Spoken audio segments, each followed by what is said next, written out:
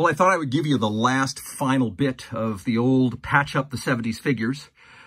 These were the ones we've been working on the last couple days. You saw the little bit of the video I did yesterday on some of the painting.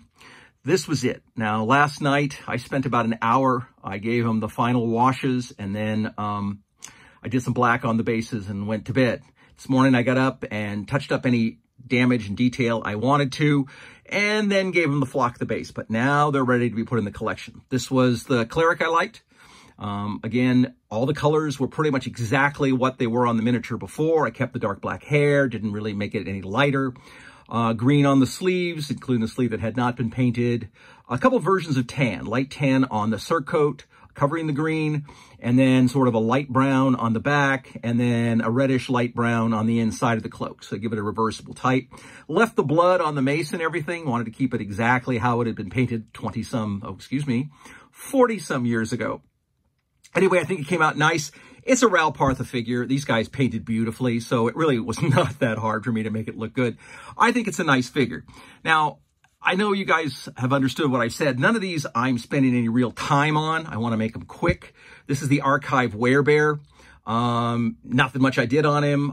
I would have done more had I wanted to spend much more time, but I put in the claws, teeth. I did some eyes, but they're really not that visible because of the nature of the casting and the fact that I wasn't really to spend a ton of time to get it the way I wanted to. If I was going to spend more time, I would have worked on making the fangs look more like fangs and the little dots of paint. And I'd have been a little bit more into the detail of the eyes, but I didn't care. I wanted it on the board. I have a nice bear now, which works great, even if I wanted to use it for a druid shape change. This was my little ranger. As you see, I acquiesced and did paint her little skirt green to match her hat. It came out good. The rest of it really was just covering up the damage and doing some light dry brushing and wash. I really didn't do anything except tone down a little bit on the Briggs shirt. It still looks a little archy to me, but realistically, only if you put it close. Again, I always tell people when they're speed painting, realize that you're looking at a figure that's going to be on the board. And these guys all look good on the board. This is the 1974-75 Monk. In fact, the very funny thing is I think this was likely painted by my friend Dana. He was more likely 13 when he painted this, and I have the exact same figure that I had painted, though I didn't make a little homemade shield like he did.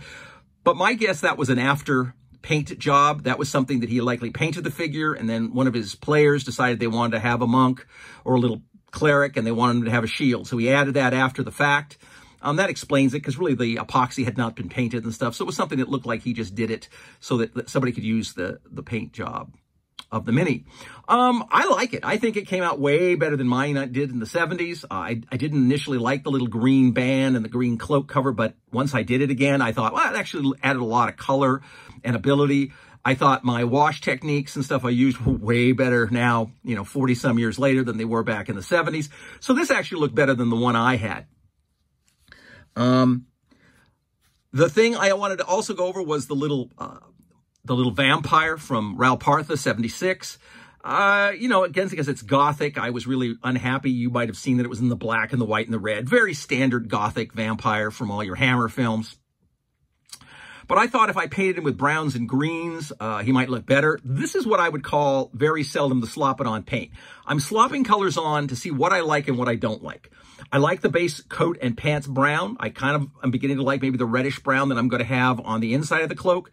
I like the green. I'm not so sure I'm happy with this kind of orangey brown, but again, I will dry brush it and then wash it and it'll all blend in. But I think this idea of making him brown is going to work out way better. He's going to have more of a medieval feel than a Gothic feel, and that I wanted. Again, this time I said I was going to paint his hair black and leave it that way, but I really think I'm going to go with the white hair. It just also makes it look sort of ethereal, kind of that vampire old age stuff. And I wanted that for this figure to be a little different than your plain Dracula type figure that I think most people had painted this at. Last but not least was the little two-headed guy I didn't know. He was beat up pretty bad, as you might have seen, but I kept in the color palette, the brown boots, the brown surcoat, the dark brown skin with the greenish yellow hair that he had. And I left the two little blue satchel bags he had. I didn't even touch those. They were perfect the way they were. And the boots, really, everything was fine. The final wash made a difference. I did a little brass for the buttons and the buckle, and it worked out. But I decided to do something that was so very, very archetypally 1975. A lot of these figures did not have a lot of detail. So a lot of times you would make these sort of caricature faces. This guy, you know, if I had painted him up just using the material, you'd really not even see most of his face. So I made real dramatic eyebrows of this light green. His eyes pop. They're very large and kind of white. And the teeth obviously are a good contrast to the dark green. It's a nice little look. I mean, the figure is very ancient. I still don't know what it is. I just put them on Old School Minis on YouTube. Great site for looking up information about old minis. And I'm reasonably sure that someone's going to come back to me here today and likely tell me and send me a photo of where whoever made this and whatnot. And I'll quickly learn what this figure was. But this is it. I wanted you guys to see the finale.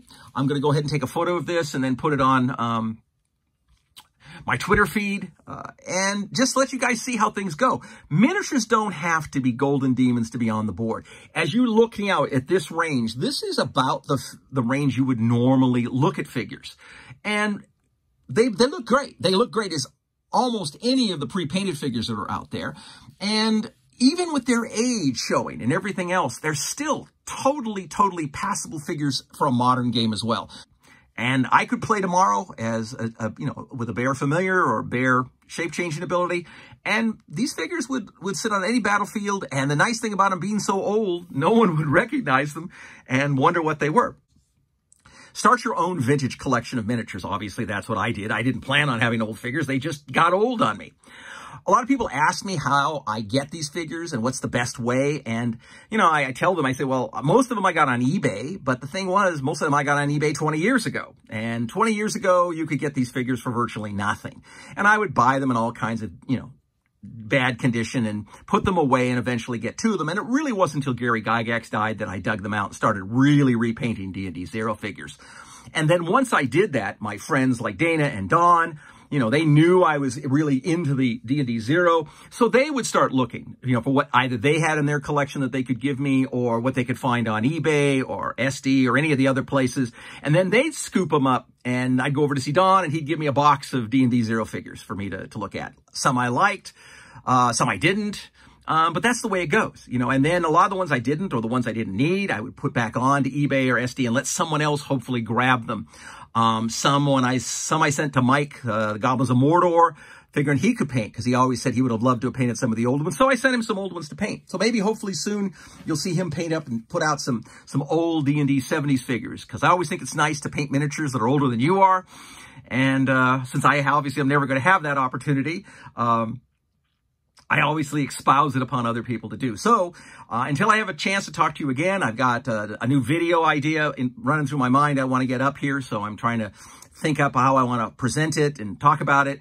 And we'll put that up soon. So fight me, devils, fight for. You all know I hate peace and paint on.